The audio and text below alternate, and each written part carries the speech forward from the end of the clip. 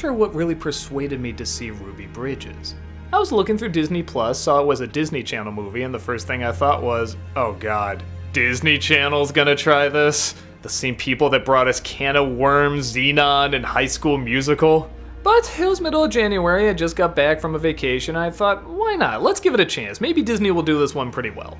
And I'm telling you, with all seriousness, this movie is fucking great. Like, it's not just a good Disney Channel movie, it's a good movie, period. I was blown away how well they handled this. The first thing that came in my head was, oh, we're gonna see her just mostly being a normal kid, maybe throwing a few one-liners like they usually do in Disney Channel movies, and maybe either halfway or maybe at the end they'll show her going into the school and people are yelling at her and everything. Because, come on, it's Disney Channel. They're not going to do anything that heavy. I mean, even that Color of Friendship movie, I mean, mostly it just shows them hanging out and having fun, and that's the idea. Kids are supposed to like them before we feel really bad for them. But this movie leaps right into it, but not too fast either. The story, as I'm sure most of you who know history know, is about the first black girl integrated into a white school in New Orleans. The film opens with the proposal being made to the family, but it doesn't just jump to her going to school yet. It shows what this family is like, what she's like, what her interests are, how everybody looks at them, and how they get along pretty well in the neighborhood. And they're chill and cool and likable, and everybody is relatable and stands out. When she is finally allowed into the school though, well, you know what happens. There's protests, people screaming, everybody saying she doesn't belong here.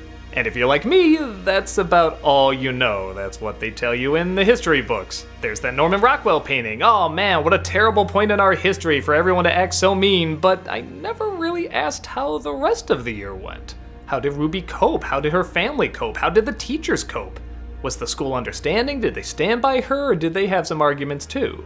The entire movie is about how everybody is affected. Some teachers are okay with her entering the school, others don't know how to feel, and others are die-hard against it. But they're also very clever at showing that they kinda disguise it sometimes. Like they say Ruby has to be in her own classroom, and they're like, well, isn't that against the idea? And one of them says it's for her own safety. Now, is that a real concern, or does she just want to keep them separate?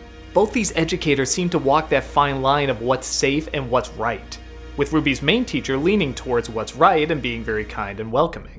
The other one leaning much more towards what's safe, and yeah, you could easily see some racist over every tone in there, but they kind of play around with that too. You can tell she's kind of convincing herself that this is the right thing to do or isn't the right thing to do, and by the end when you see her looking at Ruby and she has tears in her eyes, you don't know, is she sad because Ruby is so inspiring, or is she sad because she lost? She's still gonna be in that school and other black people are gonna be coming as well. A friggin' Disney Channel movie is leaving that vague, it's not hammering it in.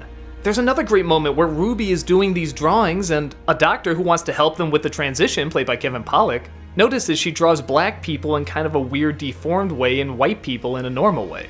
Like she sees them and herself as ugly. But there's another layer to it. She draws herself with no mouth. She draws her friend with no ears. And I immediately thought to myself, is she drawing him that way because it's like she has no voice and then the friend has no ears because she's not listening? They never come out and say that, but you can interpret it that way. The movie is that smart. The parents in this movie are also incredible. The mother wants to see all this injustice done to black people stop, and the father, yeah, he wants to see it too, but not at the sacrifice of his daughter. Not at the sacrifice of his job, not at the sacrifice of his friends, not at the sacrifice of his family's mental health. And he's not bad, like, oh, how can he not see how this will help things in the long run? No, he does see. That's why he goes through with it. He just hates seeing his daughter suffer and his family suffer. And the arguments they have feel real, and the fact that they show this entire year and what they went through and all the time she has to walk through that crowd every day and all the little bits of suffering building up, you really recognize what a sacrifice this is. Because of this, when it gets to the scenes that could be interpreted as a little corny, like her turning around and praying for the protesters or one or two speeches that some of the teachers give, it doesn't feel forced. There was a moment that really caught me off guard in the way they used the N-word. Again, Disney Channel movie, you don't think they're gonna say that. But they're brilliant at slowly working it in to the point where it's the most effective. First, you see people mouthing it, but you can't really hear it, there's just too many people screaming. Then, you see it slightly written, but it's never fully spelled out. And then suddenly, when Ruby is allowed with the other kids, this one boy just says it. It caught me completely off guard. Holy shit, that little boy just said that word like it was nothing. And this poor kid had to just sit there and take it because if she fought back, she'd be seen as difficult and it could screw everything up. The way the film slowly introduced that word to ultimately the most shocking point possible is friggin' ingenious. If you heard all the protesters saying it, yeah, it'd be shocking at first, but you know, and that's what you expect in a movie like this. But the fact that they saved it, they built it up, and it's a little boy who obviously doesn't even know the weight of that word saying it, it's hugely effective. If I had one gripe with the movie, I'd say it's probably the music. Where everything else is elevated to like a great, fantastic movie, the music is still Disney Channel music. It's corny, there's a lot of piano, it kind of sounds like something you hear on Full House, but what do you expect? It's a composer, I'm sure, just doing what they normally do for a Disney Channel movie. It's not like they have a grand orchestra waiting for them.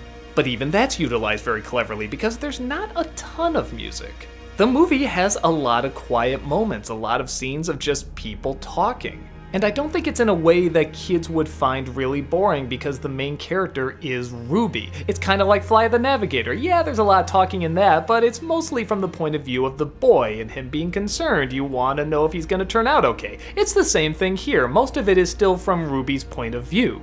And I don't care who you are, if you're a little kid that has to go to school every day with people screaming at you, you're gonna want to hope that kid's okay. So yeah, I used to say my favorite Disney Channel movie was probably Smart House or Luck of the Irish or one of those that was based on a popular TV show. But nah man, hands down, it's this one.